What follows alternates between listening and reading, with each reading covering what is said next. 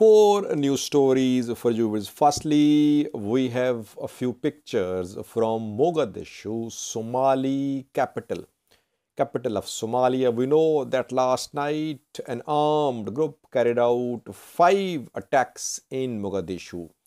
Some journalists went to cover the site where the attack was carried out.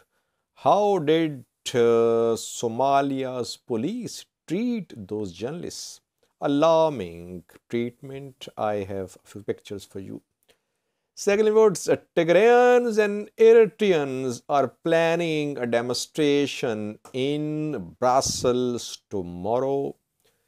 Thirdly, Prosperity Party, ruling party in Ethiopia, led by Ethiopian PM Abiy, has released a statement about national dialogue, about the inclusion of TPLF and OLA in talks or otherwise. What is Prosperity Party saying about talks with TPLF or OLA? And lastly, viewers, US State Department and Ethiopian Human Rights Commission have released statements. They are calling for immediate release of Tigrayans. They are welcoming lifting of national emergency, but they are calling for the release of those who were taken into custody when the national emergency was imposed last year. Firstly, viewers, Somalia, we know that last night Al-Shabaab attacked the suburbs of Mogadishu. At least 5 attacks were carried out, suicide vehicles were used, and several buildings have been destroyed, including building of a police station in Kahda district. Some journalists went to Kahda to cover the destruction there caused by the attack carried out by Al-Shabaab. Now, Somalia's police, newly trained Haramad police force members arrested these journalists. They were blindfolded. Their hands were tied on their back and they were thrown on the ground on their chests. Have a look at these pictures. The persons on the ground are journalists. Awais Jelekau, who is from 5 TV, he's a reporter, is one of them. 2 journalists of Somali cable. These are journalists. They are not criminals. They're not the attackers.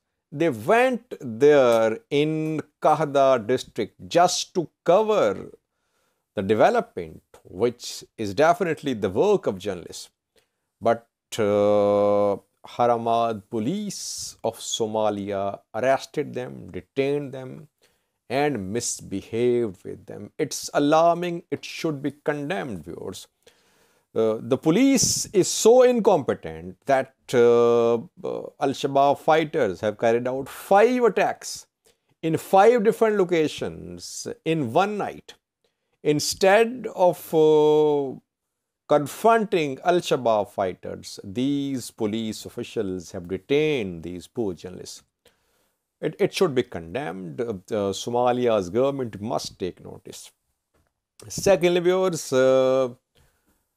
tomorrow a major demonstration is going to be carried out by Tigrayans and Eritreans.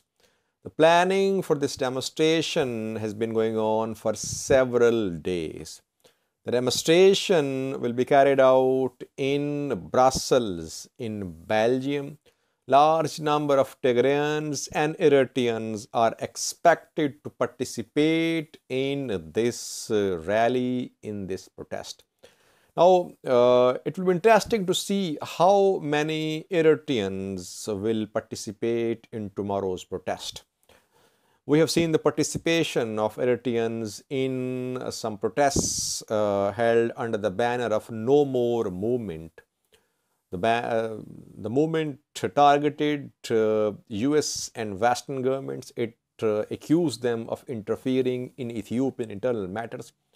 So in no more protests, we saw presence of Eritreans as well. Now, Tigrayans and Eritreans are also going to hold a joint protest rally in Brussels tomorrow. They say that Ethiopian forces, Eritrean forces, and Amhara regional forces committed genocide of Tigrayans. International community should take action against these forces. We'll update you tomorrow from Brussels.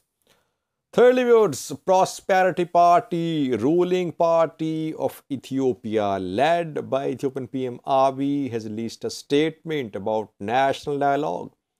The party is in power in Addis Ababa, in regions as well, in Oromia, in Afar, in Somali region, in Amhara. Prosperity Party is in power. What does this party say? Party says no negotiations with those groups who were designated as terrorist groups by Ethiopian parliament. In May last year, Ethiopian parliament, Ethiopian House of People's Representatives designated Tigray People Liberation Front and Oromo Liberation Army as terrorist organizations. First, Ethiopian cabinet approved, then the parliament ratified the decision of Ethiopian cabinet, and the two groups were declared as banned as terrorist groups. So, Prosperity Party says no talks with these banned parties. How will you resolve the conflict between Tigray government, regional government, and Ethiopian government, between OLA, Oromo Liberation Army, and Oromia government and federal government? If you don't talk to these groups, it means war will go on. Does the Prosperity Party want the war to go on? Why is it saying that no talks with these groups? Because we know that international community has been calling upon Ethiopian government that it should include all parties in the talks. That we have heard from Kenya, if you remember. Kenya during a UN Security Council session said that designation of terrorist organizations should be removed from TPLF and OLA, and talks should be held with all stakeholders. Some African countries, international world powers, they are urging Ethiopian government to include TPLF and OLA in talks. But Prosperity Party says no talks with these so-called terrorist outfits. If you remember, last week, Annette Weber, European Union's special envoy to the Horn of Africa, visited Ethiopia. She met with Ethiopian PM as well, I think. And after her visit, she had said that there was a strong possibility that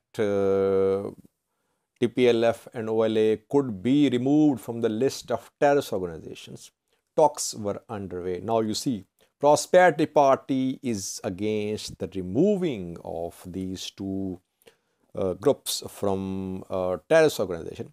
Otherwise, the party should have called for inclusive dialogue. But it says that no talks with these groups.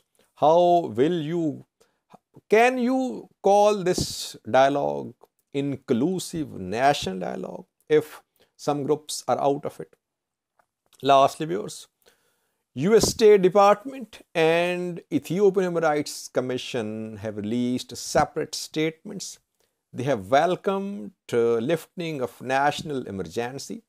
Yesterday, Ethiopian House of People's Representatives voted and national emergency was lifted. 25% of the members of HOPR opposed the lifting of national emergency. But since majority voted in support of the resolution, that is why the emergency has been lifted. Now, Ethiopian Human Rights Commission and US State Department, they are welcoming this move. But they say that those persons who were arrested under national emergency law, they must be released immediately as well. We know that thousands of Tigrayans are still in detention. They have not been released.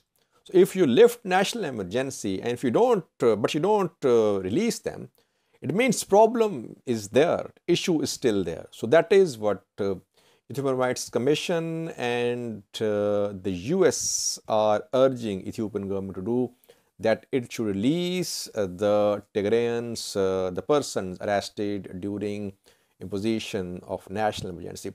Will the government release these prisoners? Let's see. We'll keep you updated.